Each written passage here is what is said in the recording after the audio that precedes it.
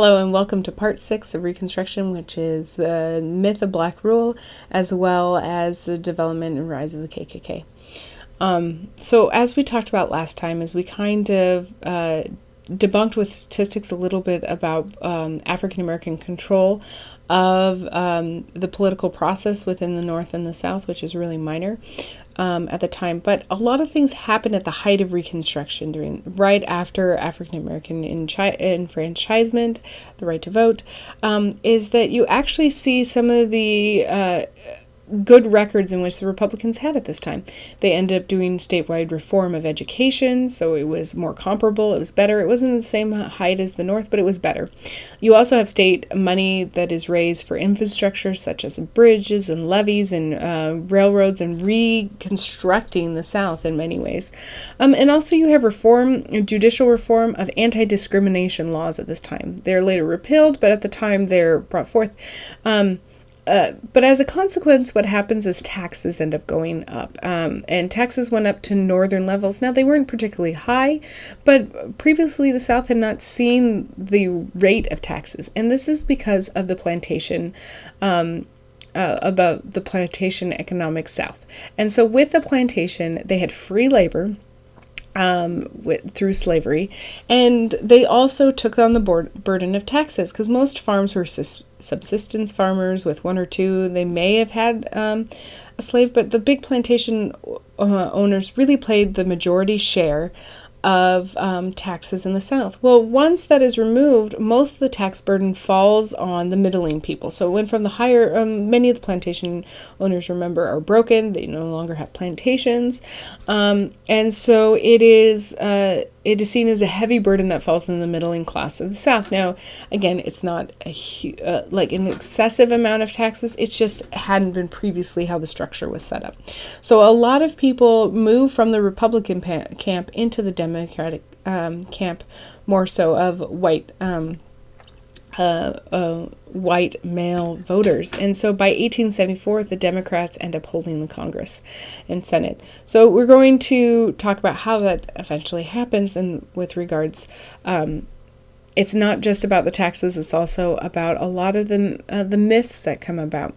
Now, remember we talked about in the last lecture about how there was more representation of African Americans within different state congresses, but not on the governor form and on local elections. And there's more African American voter turnout that happens.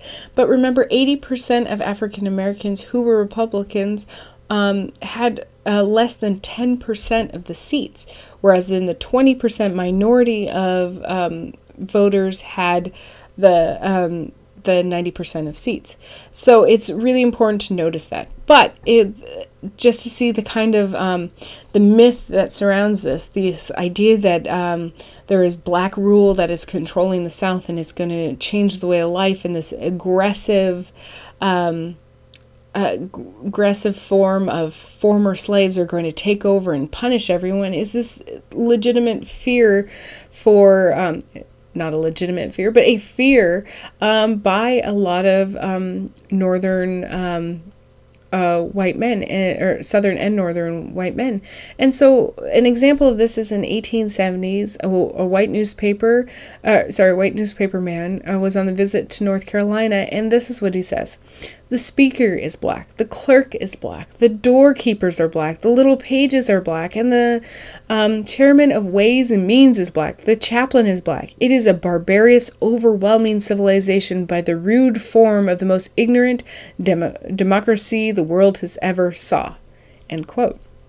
This idea that this is a lost cause of the old school ideas that and ex-Confederates really take up this baton, and also former plantation owners and other people, they go out and they proceed this myth. You're going to watch clips of what is probably the most racist video you have ever seen, and this is the clip of Birth of a Nation. It's from 1915. It's actually the first movie that is ever shown in the White House under Wilson.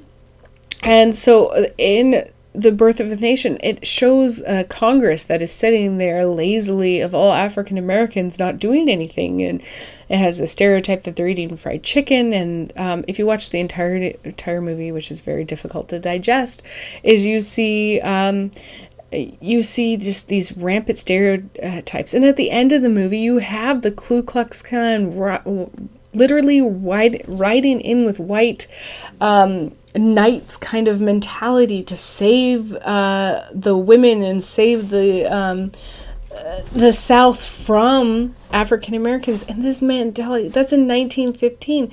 So this is long after the Civil War and long after Reconstruction ends, and this idea is permeated, that you have us versus them mentality.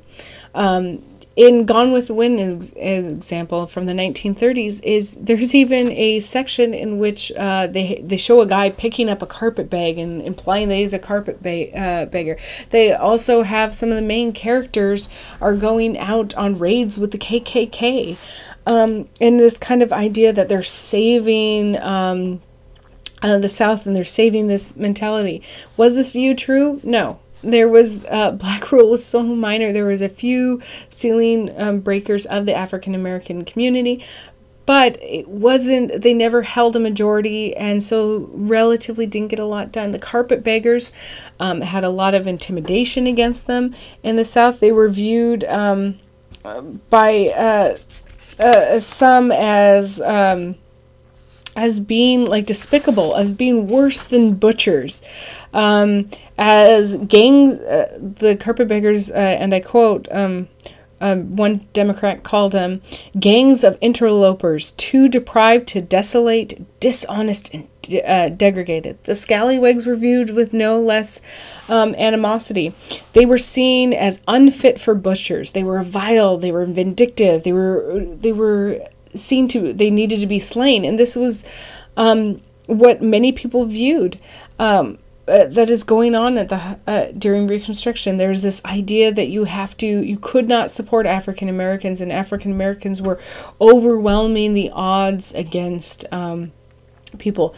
Carpetbaggers and scalawags were often hated because of their alliance with African Americans. There was excessive racist response against them. They would go out to not only were they also seen as more educated in many ways than the fellow Southerners, and they wanted to have industry and education and progress in the South. So all of this is seen as very anti-old school lost cause. And so there was intimidation. There were people that were executed. There were people that were beaten for carpetbaggers and scalawags. And African Americans, it was no less worse. One man said he didn't speak to his friend because he was a carpetbagger, and he said he was a turncoat, and I quote, "Any white man who'd go around with an African American terrible expletive clubs is too low to speak to a gentleman," end quote. And so you had this idea of bringing down society is viewed, that the Southern mentality and social settings were incorrect and wrong. And so what ends up happening is you get the rise of the Ku Klux Klan. The Ku Klux Klan actually started right after the Civil War, and it's founded by Nathan Bedford Forrest, who was a Confederate general. And he ends up leaving the KKK because it was seen as too vicious and too violent for him. So he ends up founding it. It is viewed as often a religion. If you've ever watched any documentaries on the KKK, I mean, the cross burnings is seen to be a light for... it is supposed to be that you're setting fire to a cross to show the light to God. It is heavily Christian in many ways. They have entire setups. They have their own religious books.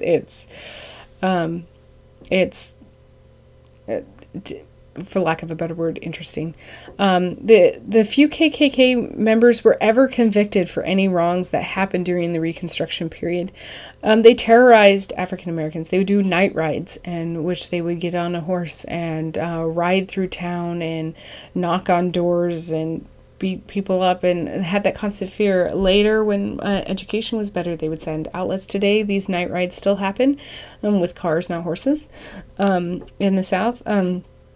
And like, for an example, in Mississippi, there was an entire family that was lynched outside of their home, and they caught all 5 members of the KKK, and they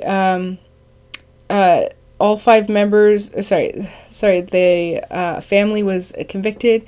5 witnesses came forward saying that it was these people, and all 5 witnesses to the crime were executed before they testified, and in fact that they were never tried. Charges were brought against, and this was a very common mentality that happens.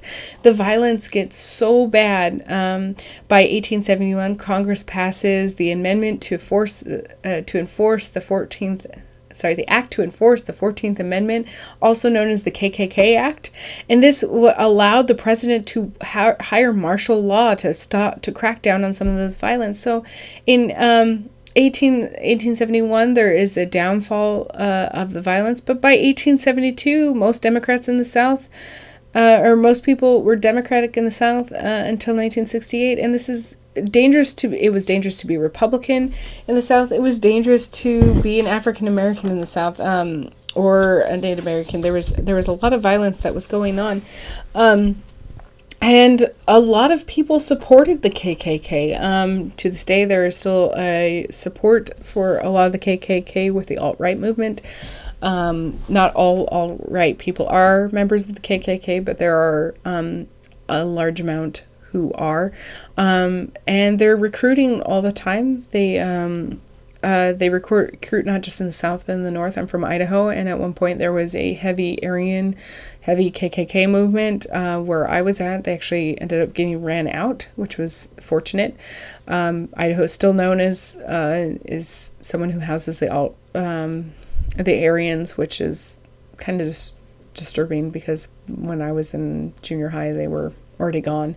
I'm sure there's still sleeper cells of them.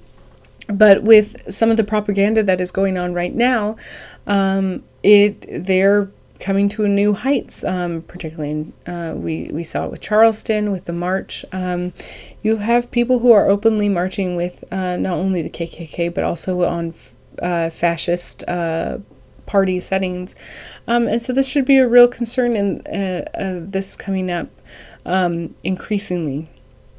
As I said. But by 1871 they had to do a crackdown. By 1872, however, it's the end of the Freedmen's Bureau. A lot of support for African Americans' rights are dwindling from 72 to the end of 77, and this is because there was a lot of corruption that is going on. There's corruption in Grant's administration, which actually there's a new book on Grant. I haven't read it yet, but it's supposed to be pretty incredible about re-looking at Grant as a president, of not being as inferior as he was, as he's viewed. As a president, great general, generally viewed as not a very good president, but also as re-looking at the corruption, that he really didn't know a lot about the corruption as it happened and tried to control what he did know. So it was viewed as emancipation was really a tool. It wasn't an ideal that was in the South. And so emancipation was done primarily by Lincoln and by the North during the Civil War to hurt the Confederacy. It wasn't meant initially to liberate the slaves, and remember, the United States at this time is intensely racist in the North and in the South. And it was mainly viewed to hurt the economy of the South, and also to hurt things of not just the economy, but also the military and the people in general. And so a lot of the Great Amendments occur as a result of not really necessarily wanting to change society, but really of as a punishment to another group. And so I think that's why you have increase of black laws. You have also the Mississippi Plan that is instituted in 1875, and the Mississippi Plan was to put economic and social pressure on anyone who voted Republican, as well as which is the 15 to 17% of white Mississippians who called them Republicans, and so they wanted them to remove to the Democratic Party. So they orchestrated riots, which occurred, where Republicans were gathered at political picnics, and the Democratic rifle clubs would show up and invoke an incident. And for example, in Vicksburg, Mississippi, riots killed 35 African Americans and 2 white people were killed. And those were kind of the usual statistics ratio of African American to white death in the South, is that you have more violence that are happening to the African American community, but it spooked a lot of whites to remove from the Republican camp to the Democratic camp. An example of this is 5 of Mississippi's heaviest black counties by 1875 were polled of how many Republicans voted, and 12 voted on one county, 7 in one county, 4 in another, 2 in one, and 0 in one. And one of that was because all of the Republicans were executed at the time. So this ends up of like what is going on with Reconstruction, how to deal with this. Also, on part of a part of the Reconstruction is we have to talk about what is the replacement to plantations, and that is sharecropping. And sharecropping is when you're allowed to work the land for a small percentage. And so a lot of old former plantation owners end up hiring, for lack of better words, African Americans to work on that. They were given small plots, usually not very much to subsist off of, and so it's pretty much indentured servitude that occurs, and this was allowed. Black laws within Mississippi and Louisiana and stuff prohibited marriage or even speaking to some a marriage between an African American and a white person. Even prohibited people from speaking across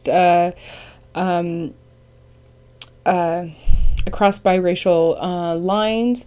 There was penalties for going into certain stores, and so what you end up getting eventually is the Jim Crow laws, and the Jim Crow laws that persist through the civil rights, where people can't walk on sidewalks or go into certain stores or use the same bathroom or the water fountains eventually. And this all is a result of Reconstruction, and this is all a result of the racism at the time, and this they missed the chance to really move beyond racial lines and actually do more civil rights. But a lot of this, as I said before, was punishments to the South. So that is one of the reasons why you have the height of the KKK, and why you have by 1874 Democrats are holding the Congress. So this idea of black rule and that everything was changing too much is really a fallacy. And it was very effective for the Democrats to use this as they've taken over the old school, and we need to go against this onslaught of people who are taking over. So that is black rule and the KKK. We will finish next lecture with the end of Reconstruction as well as the conclusion.